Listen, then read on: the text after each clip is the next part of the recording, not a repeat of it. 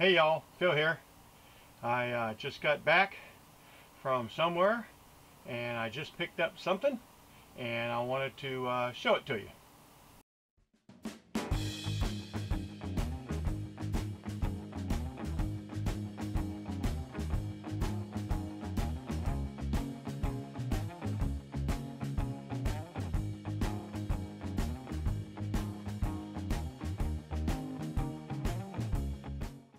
Okay. I went out to the exchange, the PX, on Fort Rucker, and I had ordered something, and it came in, so I wanted to show it to you. Now, some of you may wonder, what? But I decided to get a new camera, and as you can see, the Canon Vixia HFR 800 camcorder. And the reason that I got this was I've been having a little bit of trouble lately with the the Nikon DSLR I've got. Somehow on my last trip the autofocus got screwed up and it won't autofocus on me, and so I'm having a problem with that, even though I'm recording it here, you know, set on the tripod and then manually focusing it. You know, that works. It still works. It won't autofocus. So I decided, well, what can I use to make my videos better, stay in focus, quicker, handier, and so forth and so on. So anyway, I got this from the exchange, and it came as a military bundle, if you will. So it came with the ScanDisk Ultra SDHC card, this 32 gigabyte high-speed card. So we got that. It also came with some packing. It came with a little case,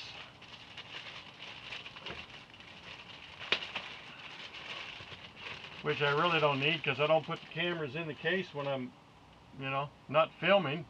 I just keep them handy, keep them out. So it came with that. And then of course the actual camera. It's got a name on the top, stats on the side, stats on the back, stats on this side. So the reason I decided to go with a camcorder is, you know, I watched a lot of videos, did a lot of research, and you know, a lot of people are all going to the DSLRs, the mirrorless cameras and stuff like that, and I looked at those. Matter of fact, I even looked at the Blackmagic Pocket camera, which is a video camera, and it was $1,300 without a lens on it. So I got this from the exchange. The whole little package here was only $219 and no tax. So that's what I decided to go with this and give it a try. I know a lot of vloggers and YouTubers have used this in the past and they've upgraded to more DSLR, but I thought I'd give this a try. Like I said, for $219, I couldn't beat that. Okay, got the warranty card and the booklet.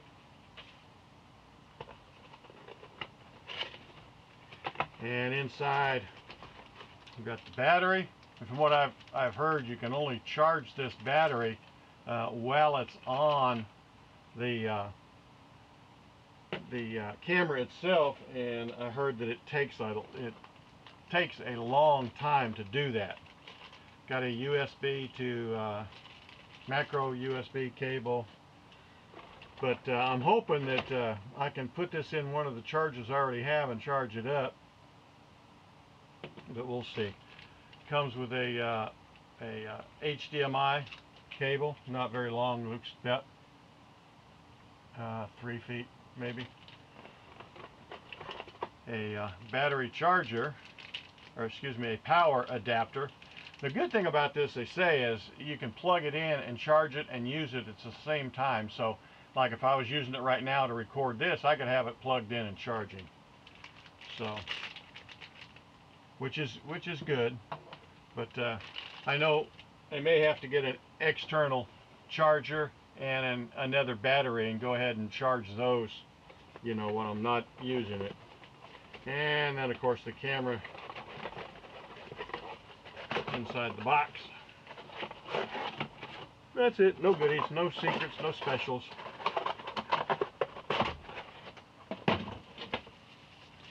And there's a lot of videos online about how to use this thing and the different settings and all that kind of stuff. One thing I liked about it is it's small, it's lightweight, as you can see. You know, it fits in your hand, but it's real light, so I can put this on the end of my monopole selfie stick, which I can extend out to 6 feet, so I can have that thing out in front of me. It's got stabilization, yaw, pitch, and roll, and up and down, and I can put matter of fact, I ordered a wide angle lens. That was one of the problems. It didn't give you much background here, but I ordered a wide angle lens to screw on this and put on this. I haven't got it yet, but that will give me a wider field of view behind me so you can see more. And I think that lens was only, what did I pay for it, 15 bucks? So that's coming. This thing has got the flip-up screen, obviously. Like I said, you can do all the research, other how-to videos online. I'm not going to make this one of those. On and off, little card goes in here. So I will try this and use it, and then I will make another video on how it goes. It's got the normal tripod mount to the bottom. The only bad part about this, or one of the bad things, the cons, is it doesn't have a hot cold shoe on it. So it does have an adapter for a external microphone, but you can't attach it to the camera.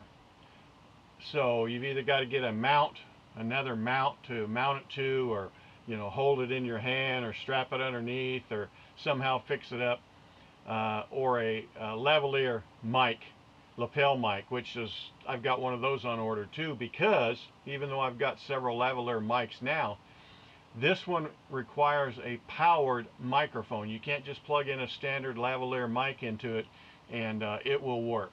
You've got to have a powered mic. So I ordered one, and what did I pay for it? $22, $23. And so I can plug that in and run the cord up and put my lavalier, clip it on my shirt or whatever, and that way I can vlog and use it. Now they say the sound on this is pretty good, but I wanted the extra one to be able to put this back. I can put this back on the tripod, you know, 5 feet away from me, and got the cable to run over to me, and that'll give me good sound. Or I can use the shotgun mic that I've got on that camera up there right now and plug it in, because it is a powered mic. I would just have to figure out a way to hold it or Velcro it or something to keep it on here and use it this way. But I'll do more of that research on that, or more shooting and videos, and get back with you on my results. But I think I'm going to be very happy. It's small, it's lightweight. This is adjustable, so you can get your hand in. I also have another strap like this that I had for the DSLR that's a lot bigger, a lot wider, a lot more secure, so I may put that on here. But this way you can, you know, when you try to keep your camera steady, they say, you know, bring your elbows in, hold them against your chest, you know, and then do this, and you can keep it fairly steady. But I wanted the stabilization, because since I'm getting so old, you know, I do get a little wobbly in my hands, so that'll help if I'm not using a tripod or monopod or something like that. So that'll be it for now. I'll get back with you later after I charge this thing up and use it a little bit, and I'll get back with you and let you know, especially after I get my lens, wide angle lens and stuff. So we'll go from there. So until later, thanks for watching. As always, I appreciate your watching, and I appreciate you subscribing and leaving comments, and please tell all your friends to watch and subscribe. Alright, until later, Phil out. Okay, Phil back at you. While I was sitting here editing the unboxing of the Vixia, it started raining outside, thundering and stuff, so I thought, well, while I'm here, let me just make a quick little add-in to this video to let you know what this is, picture looks like, picture and sound. So right now, I've got this thing, I'm just holding it out at arm's length, no tripod or anything. In fact, you can see my arm in there. Let me try to get that out of the way a little bit. Okay, see my arm in there. So I thought I'd show you the picture.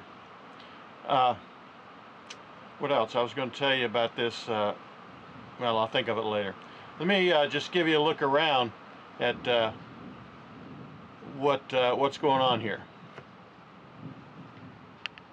One of the things you'll notice inside here is I used to have my computer and sitting right there and strapped down on that settee, and had the monitor on the table right here.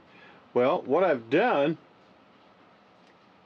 is I put the computer right up there in the back. I hope you can see it, of the overhead compartment.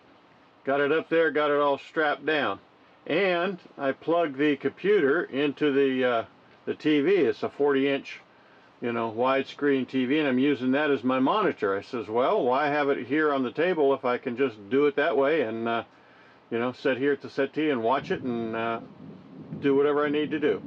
You can see right there I'm using DaVinci Resolve 16 right now. It's a free program, so I decided to try that as opposed to continue using the subscription to Adobe Premiere.